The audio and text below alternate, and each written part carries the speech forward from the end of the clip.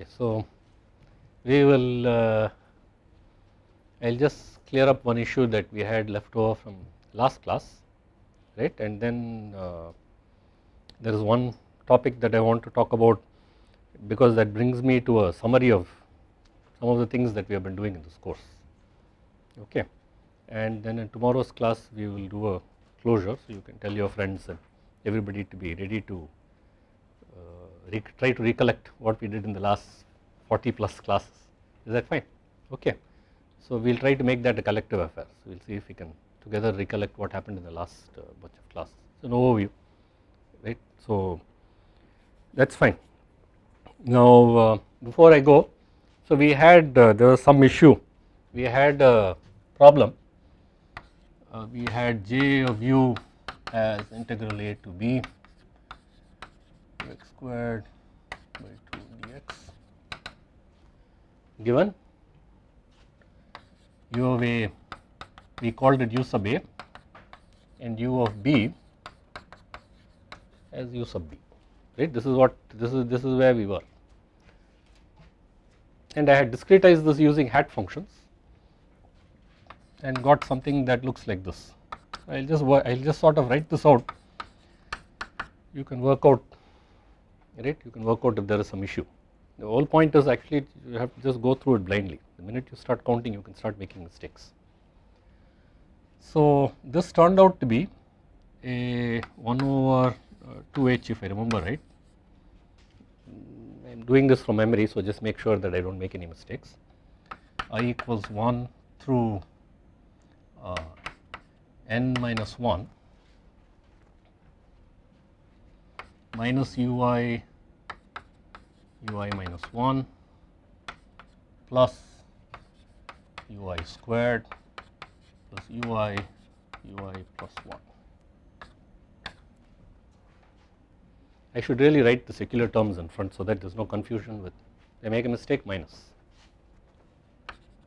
yeah. Did I get a 2 ui squared? I have a 2 ui squared, okay, is that fine? Okay. And then of course you have these terms, which is plus ua squared by 2h plus ub squared by 2h.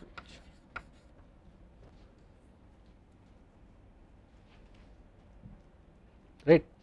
So what we do is we want to find the extremum, we want to find depends on maximum and minimum, depends in fact on whether you, how you write, right, whether it is minus uxx squared or minus uxx or uxx. I differentiate this with respect to uj. As I said, because the second example I gave, I did this funny counting, right, and if you want to check this out, you can actually count and see. So what does this give me? This gives me 1 over 2h summation I equals 1 through n minus 1, and we just go through this blindly, okay. So this gives me minus dou ui dou uj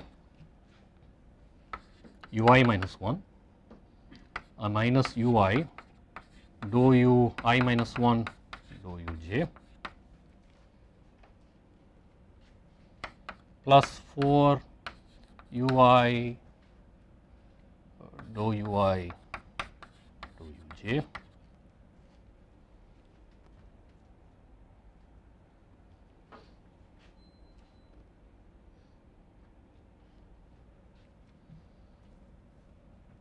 then minus dou ui dou uj ui plus 1, I am sort of learning out a space, so I will write it underneath, minus ui dou ui plus 1 dou uj, okay, and this whole thing is in the under the summation. Constants of course disappear, is that fine? Okay. So if you say j equals 1 or j, right, j equals some particular value, then obviously depending on what is the dou u2 dou u1 is 0, right. So only if I equals 1 it works, right. So this is going to work, so each one of these derivatives is going to work. So if j equals 1, only if I minus 1 is 1 it works, right. So you find out when these are non-zero. So this is non-zero if I is j, this is non-zero if I minus 1 is j, right. This is non-zero if I is j, this is non-zero if I plus 1 is j. Am I making sense? Is that okay? And this is non-zero if I plus 1 is j. This should be I equals j. I equals j. So if you say I equals j, then that becomes j minus 1. If I is j, then that becomes j minus 1. So this is minus uj minus 1. This is uj plus 1. And this one is 4 uj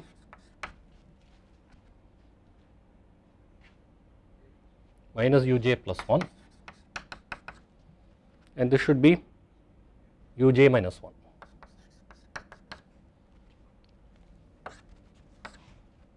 This is the derivative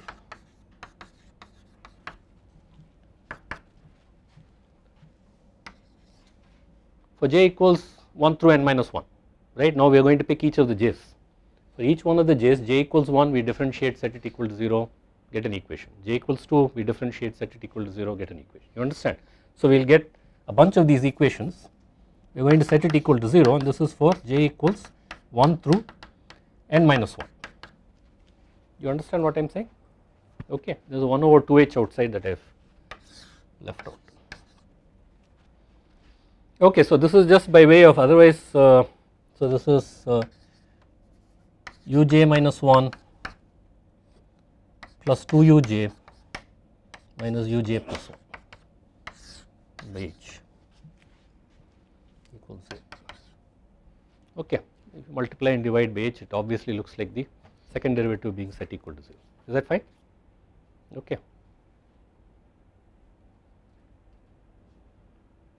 Fine, yeah, so I just wanted to clear that up. The other possibility is actually if you enumerate, since it is in one dimension, you can actually enumerate, you can count them, okay. You can count them and you may get a different recursive formula here, or you may get a different expression. You could write it in a different fashion, right, because they are sums, you can combine them in different fashion. So if you wanted to collapse, you wanted to combine this with that, you could actually do it. If you rewrite the sums a little, you could write this as jh of u is 1 over 2h, oops, 1 over h, and I am just doing this from memory, so you can check it out later, summation minus ui minus 1 plus ui squared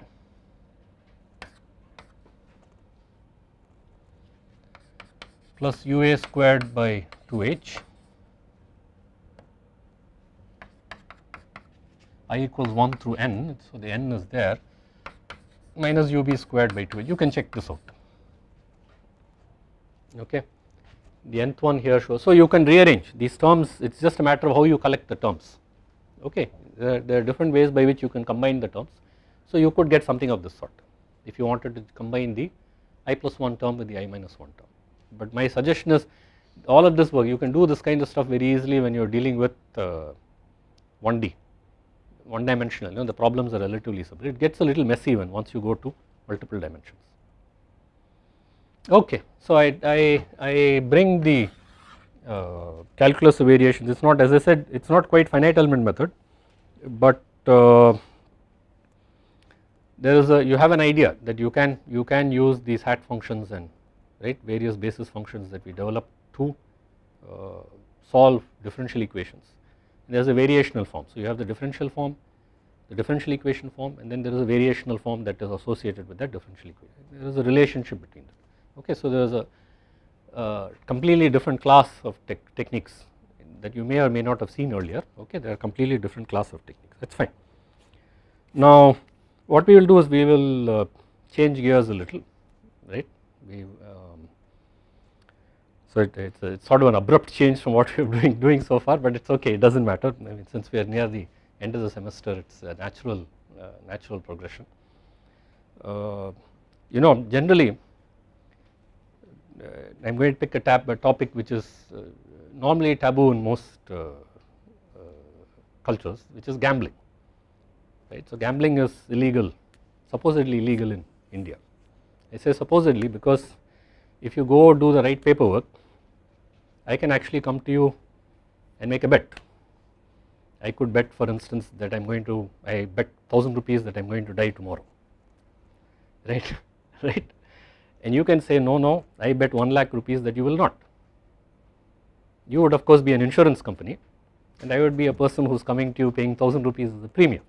Am I making sense? So this business of gambling is a very strange thing. So there are lots of situations, if you actually look at it, you can finally decompose it into some form of a gamble, okay, some form of a gamble, right. So I give that example of insurance to rationalize the fact that I am going to take gambling as a motivation, okay, a game of chance, let me call it, instead of gambling let us call it a game of chance. So there are two players in this game of chance. The two players are, for lack of anything better, I will call them A and B. There are two players A and B in this game of chance, and between the two players they have some tokens, say 100 chips. Tokens are what they use to figure out who is winning, who is losing. So between the two players they have 100 chips.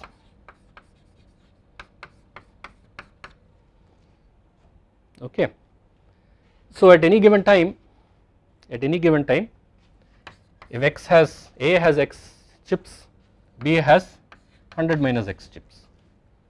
So what we would call a zero sum game. Okay. So if A wins, B loses, right. So there is no win-win situation here. That is what I mean when I say it is a zero sum game, right. So we simply, if B wins, A loses. So we know that if we know the story of one of them, we know what is the story of the other. It is a complementary story. So we would like to know, we will just look at A, we will now ignore B, we will just look at the story of A. What is the story of A? So you can be wondering, what the heck does this have to do with CFD? So we will see whether the story has anything to do with CFD or what we have been doing so far. So if A has X chips, now you have concern. Now you ask the question, what is the probability that A will be ruined? By A will be ruined means through a sequence of events that A has 0 chips. Okay. So what are the events? The event is what is called a round. After each round, right, whatever that round is, there is a probability P that A will win the round, and if A wins the round, one chip is transferred from B to A. Okay. So with the probability P, right, at any given round, A will win that round. With the probability Q, so this is win. With the probability Q, A will lose the round. Is that fine, everybody? So yes, this is all very nice, this is that single round, but what I would like to know, what A would like to know, right, what I would like to know is, if A has X chips, what is the probability of ruin? What is the probability that A is ruined, given that A has X chips? You understand what I am saying? So we will call that probability of ruin, probability of ruin because of A, given X chips. We are just setting up the problem, we are doing so that is Q of X. Is that fine? Probability of ruin is Q of X. Fine, everyone? So now you start, we basically say that A starts with X chips, you start the process, you go round 1, round 2, round 3, round 4, and you ask the question what happens. So if you are at round 1, and you have x chips. So q of x, q sub x is the probability that you get, that A gets ruined. After one round with probability p, it could be x plus 1 chips, and the probability that A gets ruined with x plus 1 chips is q of x plus 1. What is the other possibility? That you lose with the probability q and you have q of x minus 1 chips. Okay. So the probability that you get ruined having x chips is in fact the probability that you go to x plus 1 and then get ruined, p into qx plus 1, plus the probability that you go to x minus 1 and get ruined, plus q into qx minus 1. Okay, right? Okay. So just say it can be if one of them is not cheating, then p is likely to equal q. They are not cheating. I say pq because one of them may be cheating, but if they are not cheating, then p is likely to equal to q, right? But we know that p plus q is 1. You know that p plus q is 1, right? There are only two possible. I have enumerated the two events. There are only two possible events. Okay, so you either go from here, you transition. So I use the word transition. You transition from x to x plus 1, right, with the probability q. You understand what I am saying? Or you transition from x to x minus 1 with the probability p here, the probability q there. So qx would be this. Fine. Okay. Now if it turns out that neither of them is cheating and it is an even game, then p equals q equals 1/2. So this tells me that if I substitute qx equals qx plus 1 plus qx minus 1 divided by 2. Yeah, this is round n, this is round n, this is round n minus 1, but I will count the other way around. So this is, I will decrement instead of incrementing. Now this is starting to look familiar, right? So what I do is I subtract qx minus qx n minus 1 from both sides. So I get qx n minus qx n minus 1 equals qx plus 1 n minus 1 plus 2 qx n minus 1 qx minus 1 n minus 1 subtract, so I have minus divided by 2, right. This 2 comes because in the denominator I have a 2. This looks like heat equation. This looks like the discretization of heat equation. Is that fine? Okay. So we started off with two gamblers, we are talking about the ruin, and we end up with the heat equation. What's the deal? How does this help us? What does this do for us? What does this do? It looks like the discretization of heat equation. This is 1/2. You remember the stability condition for heat equation? That is, we had a parameter. This is lambda. 1/2 is lambda. Lambda equals 1/2. If you go back to the heat equation, which was kappa delta T by delta x squared. Okay, that's exactly at that stability margin, at that stability on the edge of that stability envelope. Okay. So yeah, it is the heat equation. It looks like the discretization of the heat equation. Fine. So before let's see. So we have the heat equation. We need boundary conditions. Where do the boundary conditions come from? This is all very nice. This looks like the discretization of the heat equation. Where does the boundary condition come from? You go back here. If x has 0 chips, then the probability that x loses is 1, because you are not, that's it, you have nothing. The game does not go on anymore. You understand what I am saying? So q not of 0, q sub 0 is 1, right? And if x has 100 chips, then the probability of loss is 0 because you have already won, you understand. So the boundary conditions are is Q of the probability of ruin if you have 100 chips is 0.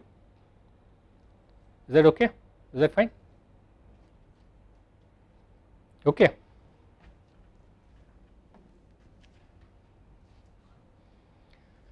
So here it looks like our usual heat equation, discretization of the heat equation. We have the boundary condition. So that is a 100, 0, that is grid point 0, that is a grid point 100, and Q of 0 is 1, Q of 100 is 0. Okay, and what you would do is you would take in between, you would take values and you would take the averages, it would keep evolving in time, it would keep evolving in time, and what is the solution going to be? What is the solution to this equation? Ut equals kappa uxx is going to be a straight line going down from 100 to 0. So that gives you the probability distribution basically. It is going to be a straight line going from, well, probability 1 to 0, and the y value there is 0. Is that fine, everyone? Okay. Of course, there is a difference here. This is a continuum. There are discrete chips. There are discrete chips. This is a continuum. That means somehow I have to fragment the chips. If I want to do this limiting process, I have to keep breaking the chips down, right? I have to keep breaking the chips down. What we do know is the limit of that equation as delta x goes to 0, as the size of as the quantization of that chip goes to 0, it goes towards the heat equation. Is that okay? So that equation is consistent with the heat equation. So before we set about asking ourselves the question, instead of solving the heat equation, so that is a finite difference representation of the heat equation. Okay, so before we go about wondering, we talked about probabilities and all that, and can we use those probabilities directly to solve this problem, right? Instead of working it the way we have just worked it. Right now, this is called the Fokker-Planck equation. You heard this term? Maybe not. Okay, that's fine. So what we are basically doing is we are basically showing that this process, this random process, there is a random process. There are two people playing. They are tossing a coin or something of that sort. This is a random process. There is a continuous equation associated with it. Okay, where u is the probability. Use the probability. Okay, and you can solve it using the finite difference techniques that we have done so far. Okay. The point that I want to make, so right, why do I bring this up at this point in the semester? The point that I want to make is, it is consistent, the scheme is consistent, whatever that process that I explained is consistent, right, is consistent with the heat equation. It converges to the heat equation, right. If you have molecules bouncing around, you do some kind of limiting process or averaging or whatever, it is consistent with the heat equation. If you are looking at energy equation, if there is no motion, in the sense that no drift velocity, no mean velocity, then the energy equation degenerates to the heat equation. Okay. If I do a finite difference scheme in this fashion, if I do a finite difference scheme in this fashion, it is consistent with the heat equation.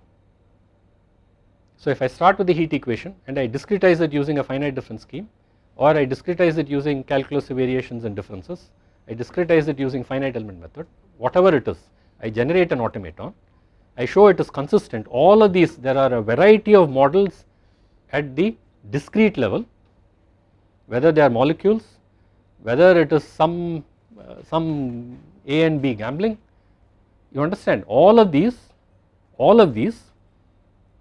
in some limiting sense are governed by the heat equation.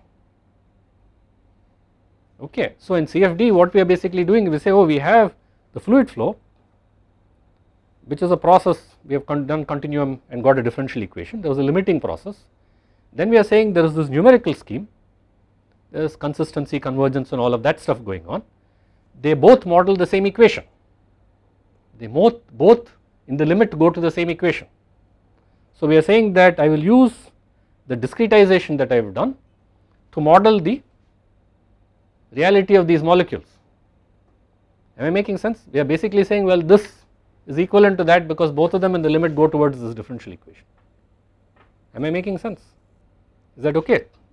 So what is the underlying automaton that you do? Whether do you discretize using finite difference method, do you discretize using finite element method, do you discretize using something like this? We will figure out how to do this.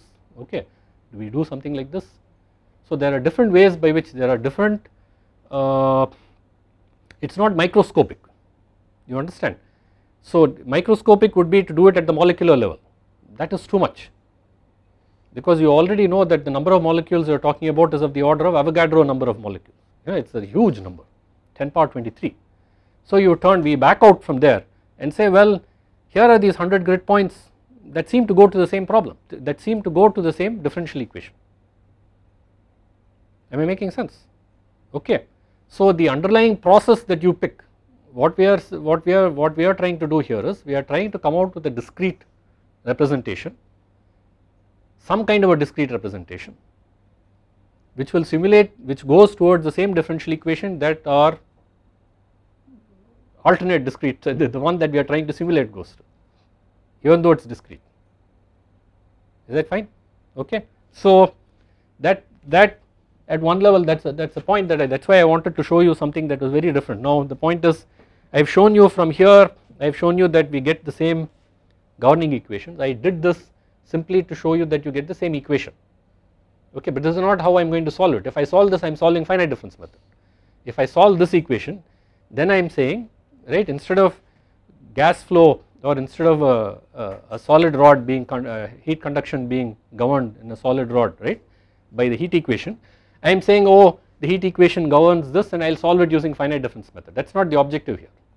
You could do it, but that is not the objective here. What we will do instead is we will ask the question, what we have stated here as a problem, can it be modeled as such? Can it actually be modeled as such? So in order to do that, you need to create 101 bins, containers, right.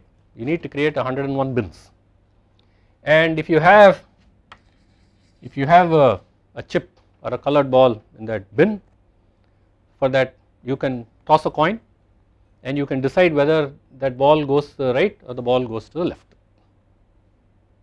right. You can decide whether the ball goes to the right or ball goes to the left. With probability, in this case, because P and Q are both equal to half, with probability half, the ball will either go to the left or the ball will go to the right. Am I making sense? Okay. So that much is clear. So we have already done this. This is important. I want you this picture. I don't want you. So given that your x, it either goes to the right or goes to the left. Fine. This picture is important. So we come back here. So what do we have? So I have in each one of these, how many balls does the first bin have? Well, it depends on what is the discretization of the probability that you want to do, right. So the probability in the first one is 1. The probability in the first bin is the probability that a ball in the first bin, the probability is 1. Okay. So what I am going to do is,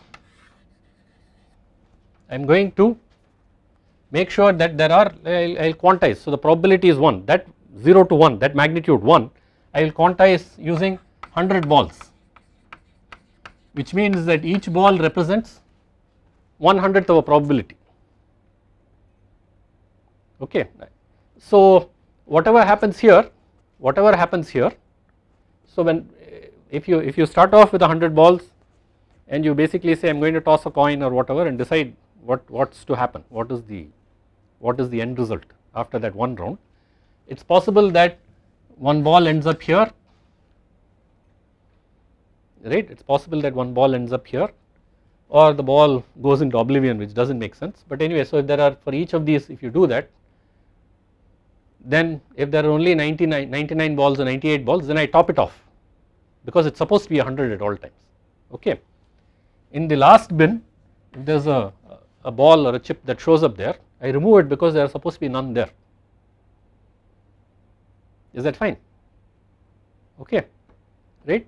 And you just, this is the game that you play. So you just basically say that I have a chip here or I have a ball here. I toss a coin. The ball either ends up here or here.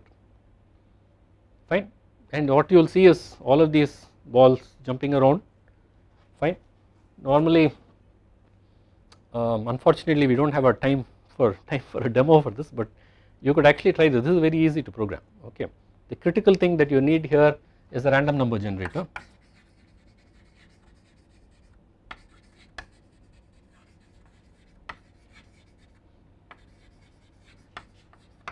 Right, you need a random number generator. So to generate pseudo random numbers, I would suggest that you read, right, you read Knut's The Art of Computer Programming volume 2, Semi Numerical Algorithms.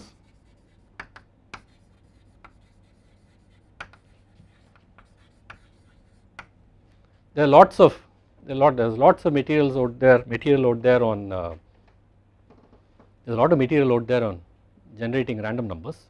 Okay, I think if I remember right, this book has like 100 pages or 150 pages. It's quite a lot of space dedicated to it, and is very important. As they jokingly say, I forget who said this, but random numbers are too important to leave to chance. So you have to generate them properly. These are, you can't just generate, you understand what I am saying. So the standard random number generator that you see out there may not be the best generator. There are lots of random number generators, but make sure that you are using a good random number generator. Your computer may have a random number generator which is a true random number generator, meaning that it is based on the thermal state of a diode somewhere, and the CPU is actually using a to D converter to read that, read off the voltage, random voltage that is coming from it. Not a good idea. You are writing a program, you want a random number generator, but you want to use what are called pseudo random numbers, which is what he is going to give you, right? Because you are not sure whether your program, when you are developing your program, you don't know whether your program is working or not. And to throw into that some random effect is not what you want, right? So you have random numbers that are actually not random numbers. I mean, there is a sequence of numbers that look random, but you know what they are beforehand, and then you can debug your program, right? Because every time you run it, it's not going to do something different, and you are saying, is it because there's a bug in the program, or is it because my random numbers have changed? So you generate the random numbers, debug your program, and then you can do whatever you want, but I would still suggest that you stick with pseudo random numbers. Okay, you stick with pseudo random numbers. Is that fine? Okay. So if you have a pseudo random number generator that generates uniform distribution on 0 1, right, then it's less than 0.5, it's a heads, it's greater than 0.5, it's a tail. I mean, it's very easy, right? And okay, is that fine? It's very easy. Basically what you are trying to do is you are trying to generate random numbers. In fact, what you want is just two states, -1 and +1. The way I have implemented it, I just generate a -1 and +1, and I add it, right, I shift it to the appropriate bin. I shift to the previous bin, or I shift to the next bin. Is that fine? Okay. So, and what you would expect is that you would sort of see some, you would see movement, and then there will be a point when you finally get to a solution that you are not going to get that. That's only, remember that you are dealing with random numbers. I don't know whether you have dealt enough with probability theory and so on, but you are dealing with random numbers, so you are not going to get a straight line. It's not just going to go to a straight line and sit there. It's going to be jumping about that straight line. So what you are going to do is you are going to get variations about the straight line. The straight line is the expectation, right, of your random process. The straight line is the expected line. So you are going to see the function grow, and sort of it is going to be jumping about that, it is going to be hovering about that, okay, right.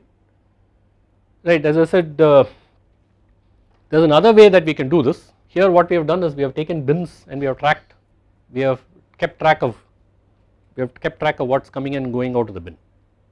That is like an Eulerian method. So the fluid mechanics lingo, it is like an Eulerian method, right. The other possibility is that you do a Lagrangian method. Lagrangian method is you follow a particle, So if you follow a particle, I get back here as I promised, if you follow a particle, so you are here, you toss a coin, you go from this point to that point with probability half, and then you toss a coin again. So at each toss, these are actually bins, you understand what I am saying, these are actually bins, it is moving from one bin to another bin, but right now I am following that solitary particle, okay. And in a similar fashion you could have, so this is called a path, it is a particle trace, so it is called a path,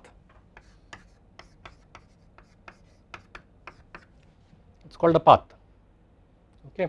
So you could start off each one of these in a similar fashion, so it is possible that some of them are biased in some fashion, so you can trace, and I seem to have biased it this fashion, but it may not be biased, right.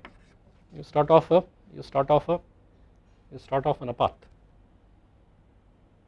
okay. So you can generate multiple paths. So from this point you could generate 200 odd paths, okay, and at any given time you can find how those 200 odd paths would end up at that time level, right, and you will get a distribution. The distribution, you may get a distribution of some kind. Am I making sense? Is that okay? You get a distribution of some kind. So it gives you an idea that if something starts here, what is the probability that it will end up in any given spot? Fine. Is that okay? Of course, in this case,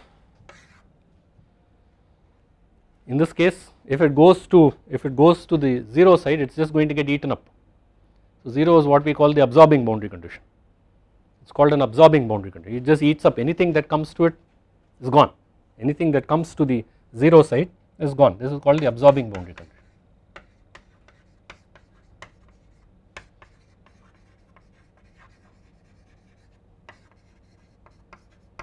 And since I am talking about random numbers and distribution of some kind, right, and since I am talking about random numbers and the distribution of some kind and the toss of a coin and so on, this class of schemes are called Monte Carlo schemes.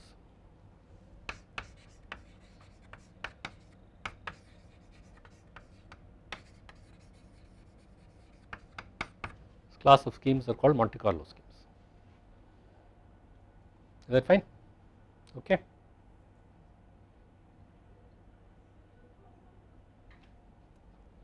So you could actually, this would be with x, you could actually start off, you could start off at different points and go through the same process, and you could, so this is used, I mean, in a very variety of ways. Now that I have mentioned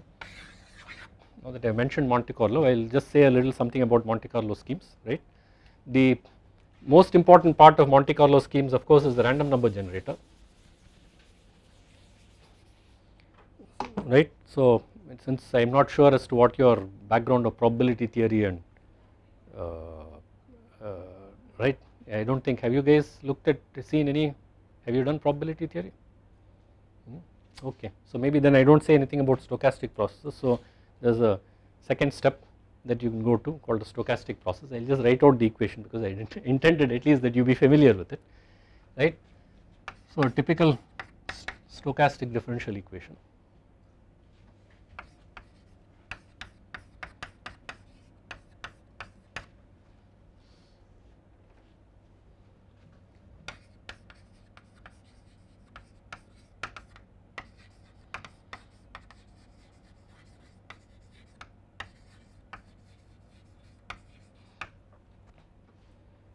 okay.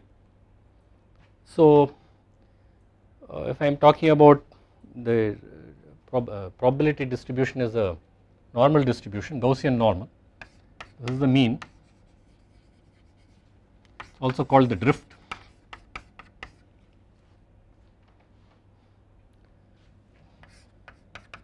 This sigma squared dt is the variance. Rather, so these are dz, z are random, dz are random numbers which are which have variance that looks like well, the combination looks like sigma squared dt, variance looks like sigma squared dt. So if you think about it, you may say, what is this equation, right? What is this strange equation? This equation basically describes that process there. What I have shown there is with, it could be mu 0, or if you look at it, if what I have actually drawn, it is drifting to one side, you understand. So it is possible that you can imagine if you just had simple diffusion, so simple diffusion is the best way for me to describe it is, you have some fluid flow in this direction. I set up the fluid flow so that I have a time-like direction in the downward direction. As time progresses, something that was here will end up is traveling at a constant speed. We already know that, right? Propagation speed is a, it will travel downstream. Okay. So if I drop some dye there, some ink there, this is the example that I gave in the beginning when I was talking about linear wave equation. I said, oh, I put some chalk dust and the chalk dust is carried along, advection. And then I said there is a diffusion, but we are ignoring diffusion. Now I am going to talk about the diffusion. So I put dye there. What happens to that dye as it goes along? If I drop dye, so the dye is carried down, and it also starts to diffuse. So the distribution of dye that you expect is something like this. The distribution of dye is something like this, something like that, which we could have got by random walk. That process that I wrote there is also called a random walk.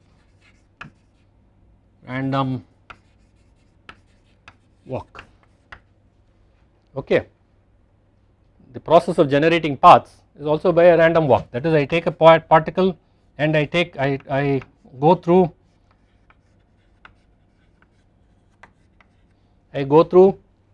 I take so many steps randomly. Okay, it is a random walk, and this envelope basically shows maybe 10,000 such paths that I have drawn, and I get a distribution that looks, when I look at the end, this is the distribution that I get, it's a random walk. That is because the flow is in this direction. What if I added a small velocity, a very tiny velocity component that way, left to right? So you would expect that the distribution will be slightly distorted. So what will happen is, you will get something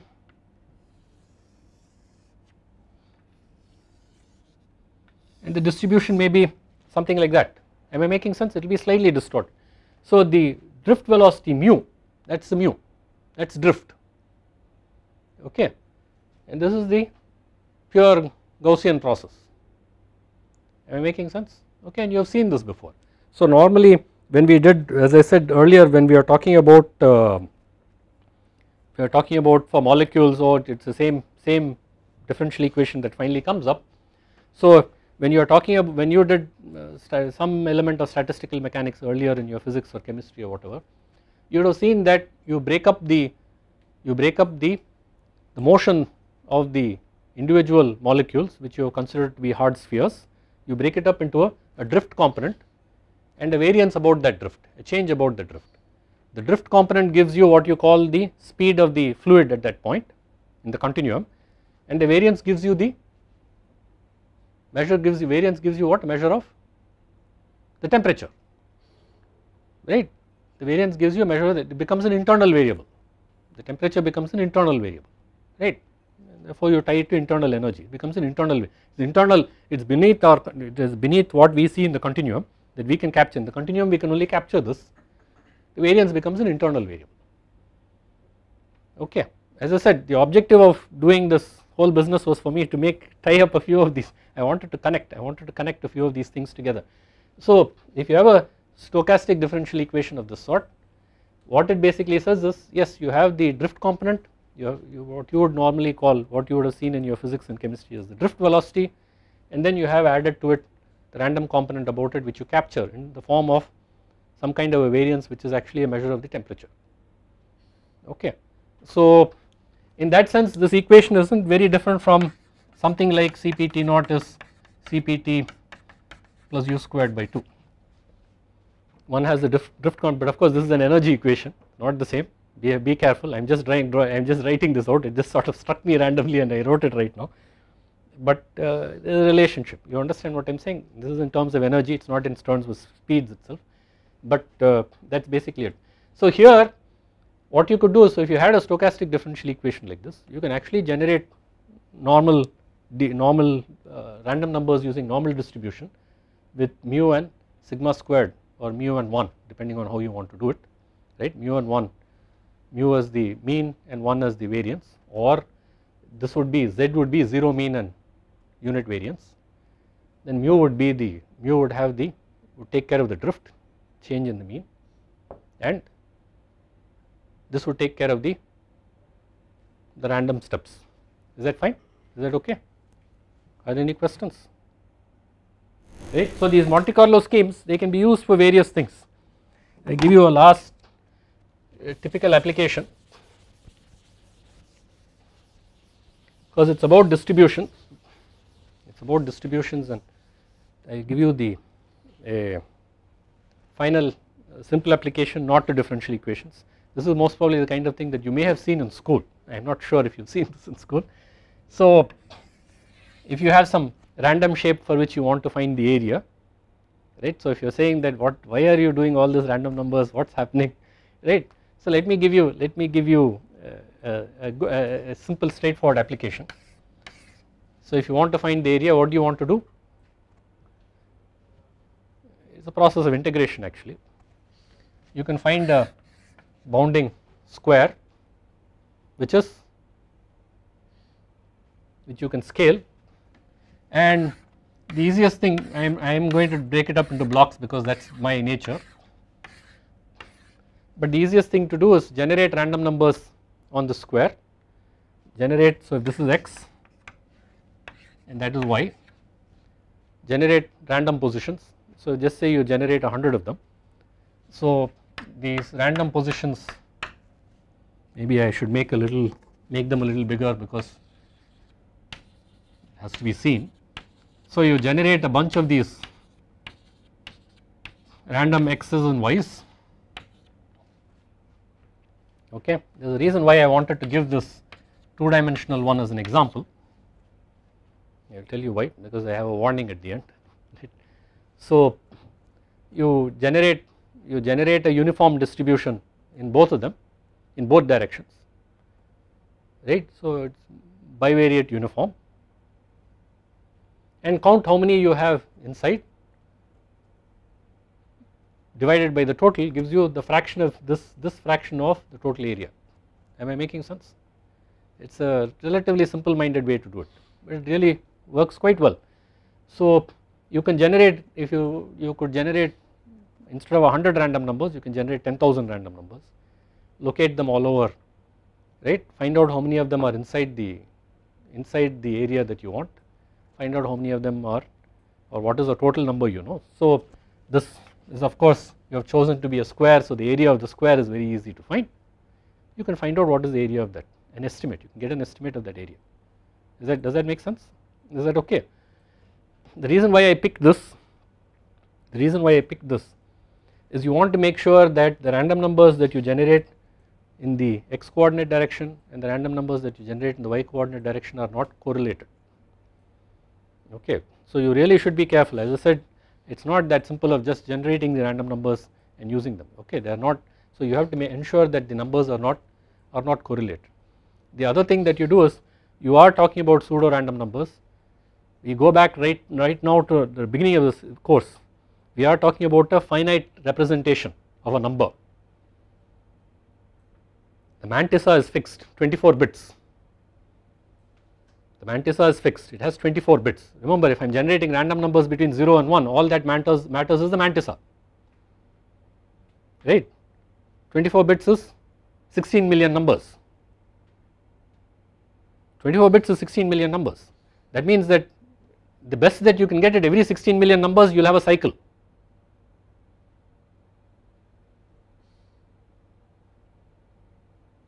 Every 16 million numbers. So if you have a good random number generator, the cycle will be 16 million. If you have a pathetic random number generator, if you have a bad random number generator, every 100 it will keep repeating. Okay, does that make sense? Fine. Okay, so you go to double precision. So that will give you a larger number of, right, or you use integers. You don't need the exponent, you are talking about numbers between 0 and 1. So you use integers and you are already at 4 billion random numbers. If you have a good algorithm, remember you can still have a bad algorithm. So if you have a good algorithm, that loop that it gets, so if you go to 2 dimensions and if you generate 1 million random numbers, 1 million x coordinate, 1 million y, you have already done 2. If you go to, you understand what I am saying, if you go to 3 dimensions, 4 dimensions, you can imagine now that your random numbers may start getting correlated, there may be other issues. Okay, so there are, I do not want to give you this impression that these are actually relatively easy to implement. They are not that efficient, they are relatively easy to implement, their convergence properties are not that good most of the times. So you will use them when you are in a difficult situation. You typically use them when you are in a difficult situation. But otherwise what happens is you can go through this process, but please bear in mind that underlying all the Monte Carlo schemes deep down inside, the core of your scheme is a random number generator. So you have to make sure that you understand that your random number generator is doing the right thing. Is that fine? Okay, are there any questions? Okay, fine, thank you.